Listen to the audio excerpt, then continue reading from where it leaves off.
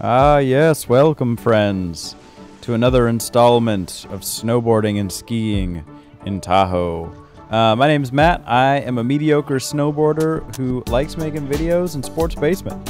So today I want to share with you a beginner's guide to Tahoe. This video is a list of all of the tips and tricks that I wish I had known when I first started out snowboarding a couple of years ago. I think that there are a lot of little things that got overlooked when folks are first getting into the sport. And so with this video, I hope to give you all of the shortcuts and cliff notes and cheat codes that you need to have more fun more quickly when you're out there in Tahoe trying to shred that gnar. So without further ado, let's jump into it. All right, so you're ready to go to Tahoe. You're ready to shred the gnar, but you got to get your gear. Well, luckily, Sports Basement is covered. Sports Basement, they rent out gear. We are talking stuff for a day, stuff for a whole season, everything you could possibly need. You go online, you register for the stuff you want, you come in store, you check in, and the team gets you set up with everything. They make sure the boots fit, they make sure you got the right board, the right skis, and the right ski and snowboard gear so that when you hit the slopes, you are ready to go. If you decide you like this stuff, we also sell all the snowboarding and ski gear you need, so come on down. Checking out the village area or the area at the base of the mountain is always a great way to start your day. It's where you can get food, it's where the bathrooms are at.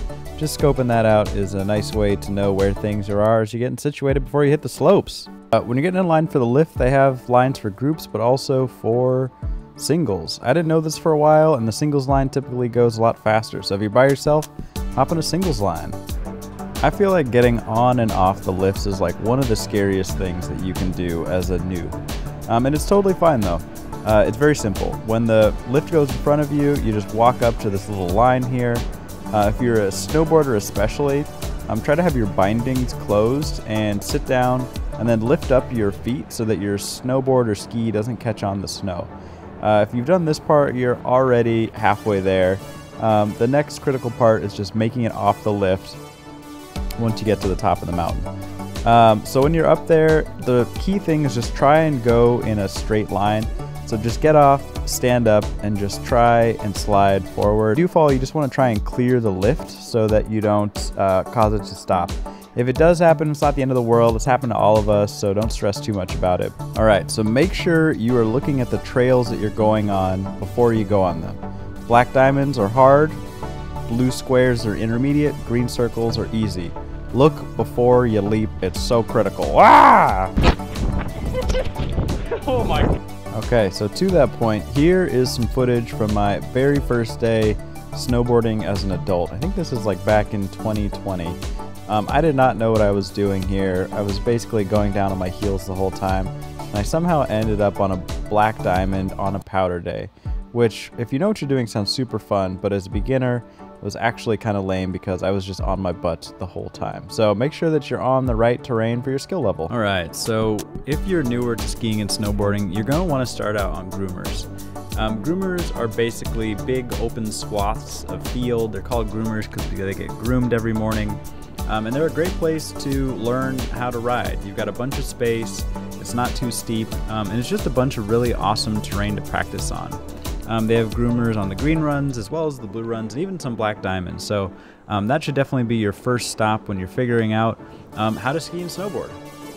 All right, we got to talk about the POW. People chase POW, people love powder. POW just means it's freshly snowed and there's like inches of soft fluffy snow instead of the hard groomed snow. If you are newer, there's just a couple things you got to know about powder.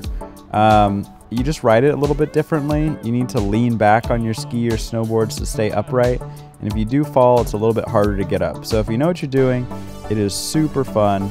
But if you don't know what you're doing, just try and lean back and turn with your rear foot. Definitely recommend people get out there on a powder day.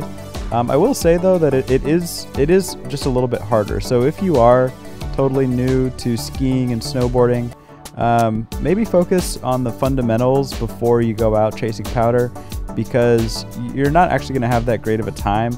You're just going to be falling down a bunch, and the big downside of powder is when you do fall, it is like super hard to get up because your hands and feet and snowboard just sink into the snow rather than so you don't have a surface to push up against. So powder's amazing. Lean back and steer with your rear foot if you're in it, but also be aware of falling because it's a pain in the butts to get up.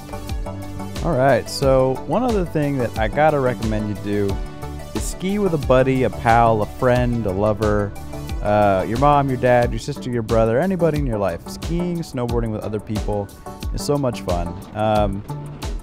It is a way to get better, to learn from other people.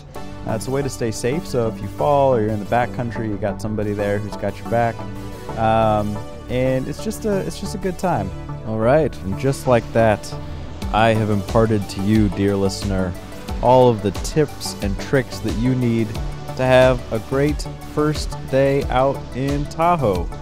Whether you are a beginner or a longtime pro, I hope this video is giving you some entertainment and some useful information so that you can maximize your time out on the snow and out on the slopes. Keep an eye on the channel. We are going to have more videos coming out talking about all the gear you need to have a great time, from the expensive stuff to the affordable stuff to everything in between. You'll have all the info to get out there and be comfortable while you're riding. So I think that's all. Until next time, signing off. Oh wait, actually, scratch that. What else did I miss in this video? If there are things in this video that you think I should have included or you want to hear for next time, let me know in the comments. Smash that like and subscribe button. We're trying to get these followership numbers all the way to the moon. Okay, all right. Bye-bye.